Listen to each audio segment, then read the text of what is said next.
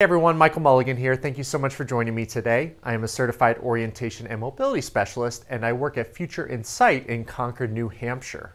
And welcome to part 2 of my video series, which is on the white cane. And today I'm going to be talking about how the white cane is a tool of independence for somebody who's blind and visually impaired. All right, let's do this.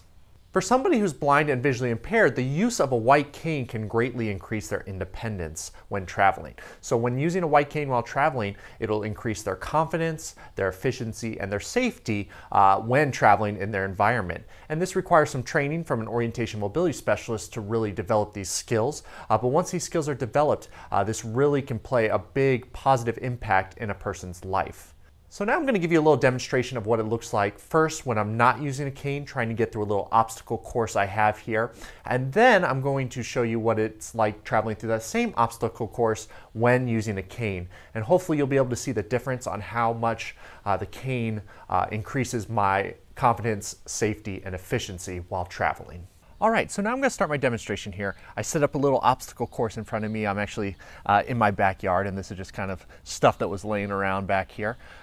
In front of me I have a kiddie pool, a chair, there's a couple storage tubs, a trash can, a little kid slide, a bucket, a ball. So these are some of the obstacles that are in front of me. And for my first demonstration, I'm going to walk with my eyes closed from where I'm standing now. So I'm at the back end of all the obstacles and walk towards where the camera is.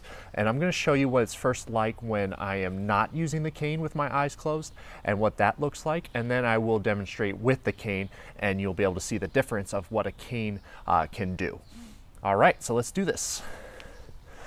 So I'm at the beginning of my obstacle course, and I actually set up this obstacle course so I kind of know where things are already, but I'm already pretty nervous. I just closed my eyes and I know the general direction I need to go. So I'm going to do my best, but I'm probably going to be going pretty slow because I really don't want to trip and hurt myself. So I'm kind of shuffling along here. I don't know when something's, okay, I kicked something, not sure what that is. I kind of have my hands out here in front of me to try and protect myself a little bit, at least from my stuff hitting my head, but I won't be able to feel what's by my feet with my hands. Okay, I kicked something. That might have been the trash can. I'm not quite sure. So I'm pretty, I think I'm getting close. Oh, bumped into something with my leg. Oh, that kind of feels like the slide, so I'm going to try and go around that here. My eyes are still closed. I think I'm getting close to the camera, and I think I'm about here. So I'm going to open my eyes. Okay, I'm kind of close, but that was pretty nerve-wracking. I was definitely nervous and a little bit afraid. I wasn't quite sure what I was going to bump into or if I was going to trip and fall on something. So now let's do it with the cane. All right, so now I'm going to do that same obstacle course now with the cane. And this time I am going to be closing my eyes again, and I'm going to be using the cane to navigate around this obstacle course and try and make it back to the camera again. All right, let's do this. So my eyes are closed. I'm getting my cane set up here.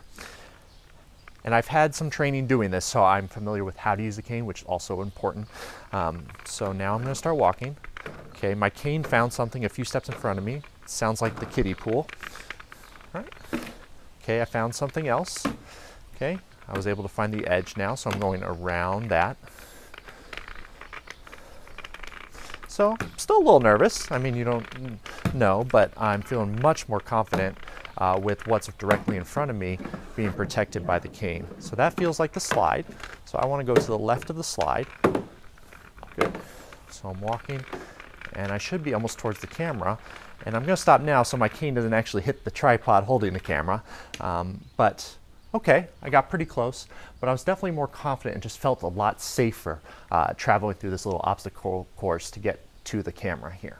Thank you so much for joining me today. I hope this video was helpful in learning a little bit more about the white cane and how effective this tool can be for somebody who's blind and visually impaired. And one last thing I wanted to mention is that if you or someone you know is blind and visually impaired and you're considering the cane for safety or confidence and efficiency when traveling, I definitely recommend meeting with an orientation and mobility specialist. That way they can do an evaluation and see if the cane is a right fit for you.